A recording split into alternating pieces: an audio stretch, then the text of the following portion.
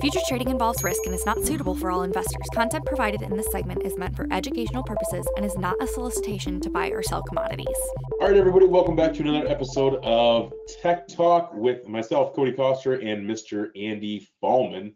It is the 13th of May, and markets are moving. Andy, we got quite the different charts to look at today. Corn and beans heading lower. Class 3 looks like it's heading a little higher. But the one that we want to start out first with was Jul-Dec Butter. Jul-Dec Butter, that's right. Good morning, Cody. How are you? I'm doing well, man. How are you? I'm doing all right. Thanks for having me. So yeah, Jul-Dec Butter, we saw that Section 32 purchase, what was that, Wednesday afternoon? Or no, Tuesday afternoon. It seemed to move that market quite a bit, and it was after hours, so futures rallied, and then we fell back down because it was post 115 central when we settled. So that's why you have the second candle right here. You have that wick there, but it's not really indicative of the trade, right? It was announced after hours and futures reacted. But what's interesting about this is I'll start with, we've made a higher low, and maybe that is because of the Section 32 purchase, but it is what it is, right? So price action is price action, and what we're seeing is I think, again, a higher low here, and you've got a nice kind of breakaway gap that's starting to take shape here and here, right? And we've been talking about butter, fundamentally with restaurants starting to reopen, with how much butter we actually use in a restaurant. I believe it's close to 55% of the country's production gets used in restaurants. Obviously, government spending, it was a big load of, it was a 13.3 million pounds of butter was announced in that Section 32 purchase. That's a lot of butter. Correct. But chart-wise, like I said, higher lows, you're starting to gap here, and you're maintaining that, right? So I think the next stop is right in here, right? And what would that price be? Let's just take a quick look. Call it, was it? Yeah, 196, 197. It's not that far away. It's what, a nickel, 6 cents? Right. So we can make that up by the end of the week. If we do that, then I think the next step is to get over this, and what if we are able to do that, then I'd say we're going to start to see, like it's almost like wave one begins, where now we're in an uptrend. Because I don't necessarily think you're in an uptrend yet. You're starting to have the makings of it, but these higher lows, and you're starting to approach some of these areas we haven't seen in a while. And like I said, if we can get over $2, 203, 204 type settlement in this pack, then I think it's just turns into a nice steady uptrend. Where we go from there is a good question, but I think this is the next step. This gap right here, we could fill it, then getting over this price right here.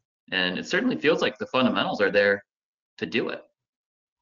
Well, and like you said, maybe it was because of the Section 32 announcement, but on, midweek this week, earlier in the week, like Tuesday afternoon, you are correct, Tuesday afternoon, that announcement came out.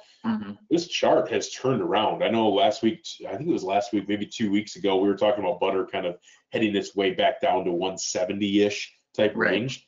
But as you pointed out, I mean, this thing is really turned around on a dime and really started to gap. Yeah, and if you just kind of zero in on the trade prior to the Section 32 announcement too, right? I mean, this trade right here, it doesn't look like much, but it's a clear indication that the market's not ready to put in or go test this 180 number, right? Because it looked like it was getting ready to, right? If you just take away all that trade or the trade afterward, right? That chart unto itself doesn't look good. But then you had 4 sessions after the fact that basically rejected this, and then you had a nice fundamental, kind of injection in the marketplace that has since been able to hold, right? You could say, well, the market rallied because of Section 32 purchase, but it rallied, it's also staying there. So you're seeing trade and it's moving. So, that may have been the catalyst for these gaps, but the market's also going to show that it may prove that those gaps were warranted and we can keep going. So that's where I think we end up going, is filling this gap and then testing this high. Okay. So look out, Jul-Dec Butter.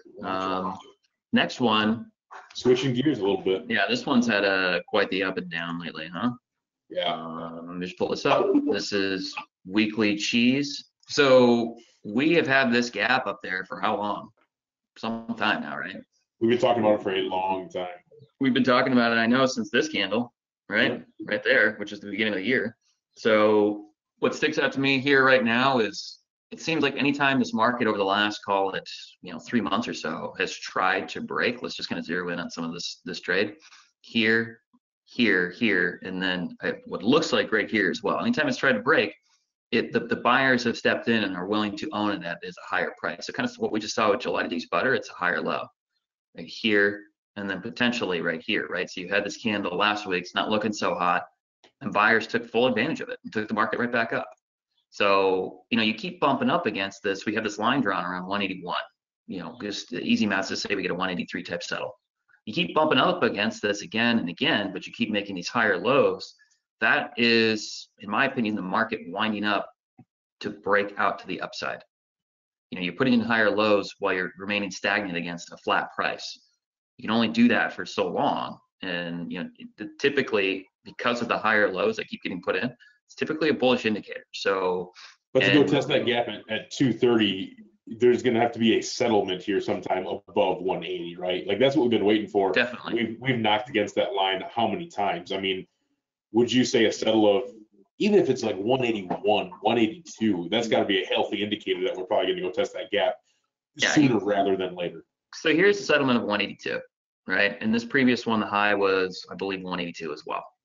And this one as well. So you've had 1, 2, 3, stabs at it, right? Mm-hmm. I think like a 183 to 184 plus settlement on the weekly average can propel this market higher. Okay.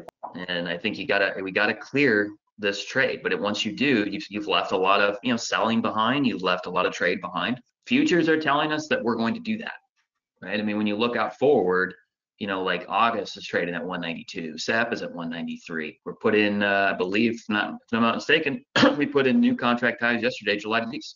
Yes. So the futures market is telling us that there's more upside here that we are going to break out. And I think if we do, like I said, this gap becomes a magnet. So we've had this on here since the beginning of the year.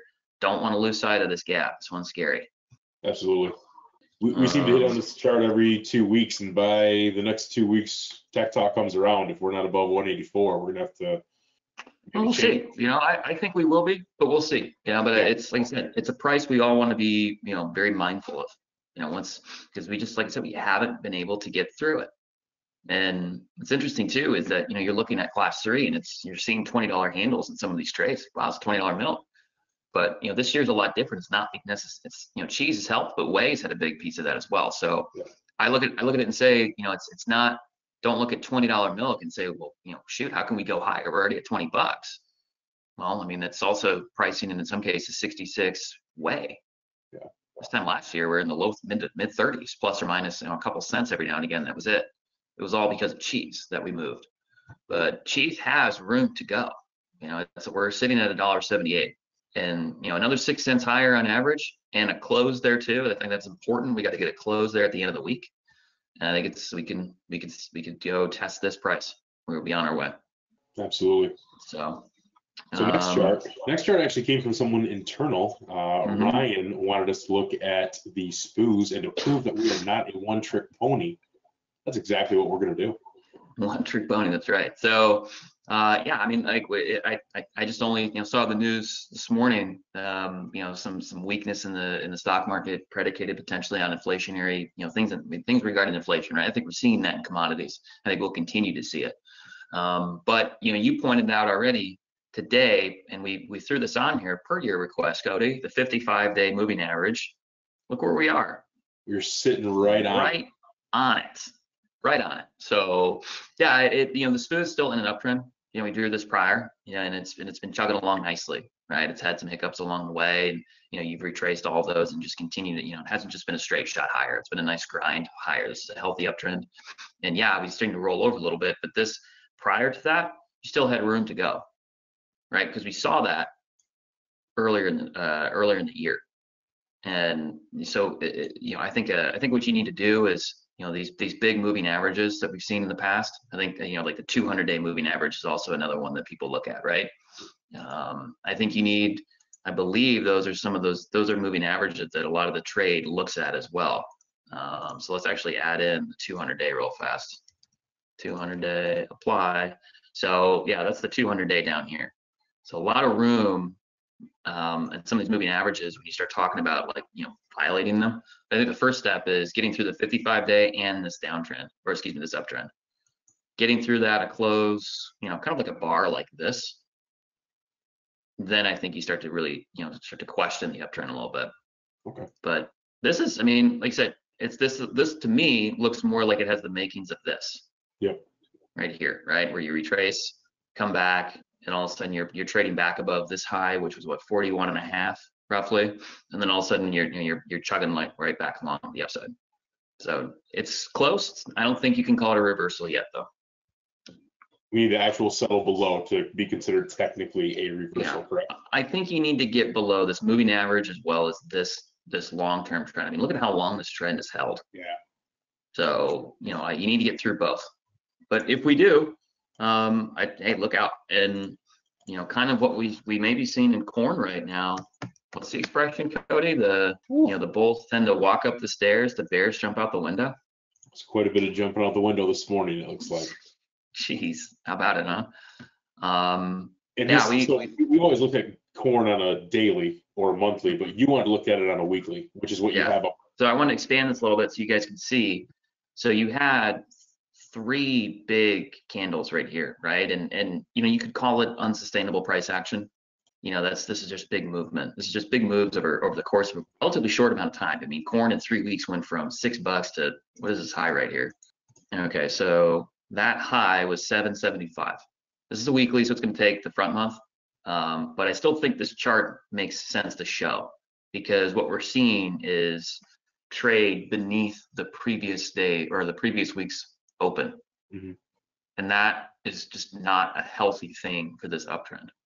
If you could stick this close for the week and then open the next week lower than the previous week's close. So, let's say we're trading here or lower by tomorrow afternoon, right? So we will have closed beneath previous week's open. And then Sunday night, Monday morning, we open up lower than Friday's close.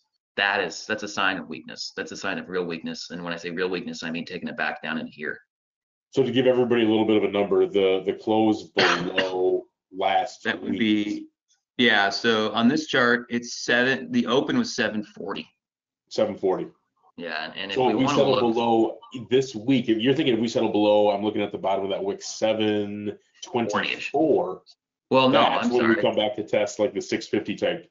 So this open was 740. The low was 724. So that's that wick, right? But the open, I'm talking about the open, 740. Okay. Which we are already through that, right? So it's just a question of do we get a close on the week through that price, right? That's what that still has to, all day today and then tomorrow's trade too. So you want to keep that in mind. This is weekly.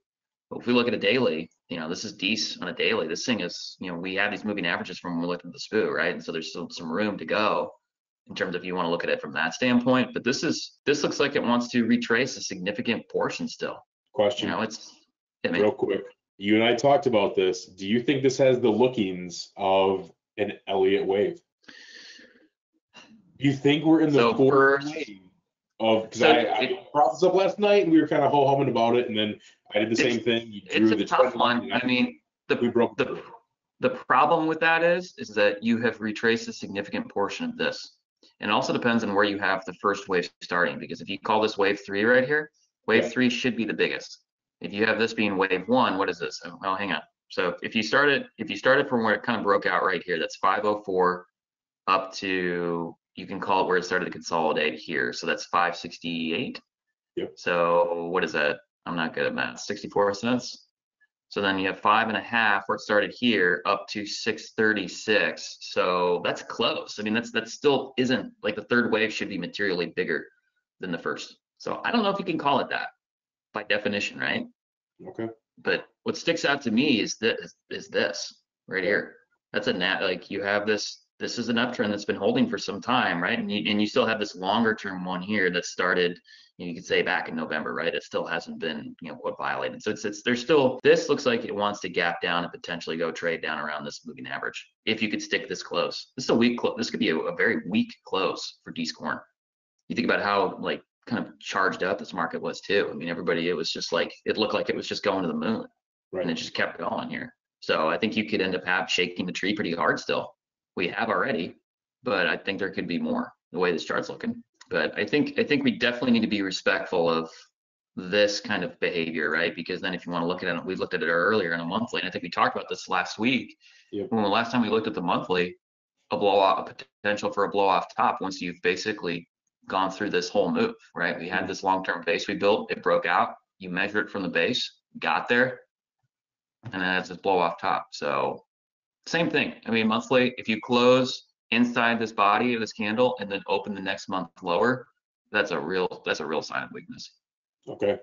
So on the weekly, we're going to know by tomorrow kind of where we're settling, but on the monthly, we're going to be able to test this theory out and look, I mean, kind of next week and see where we're at with that, with that candle so far.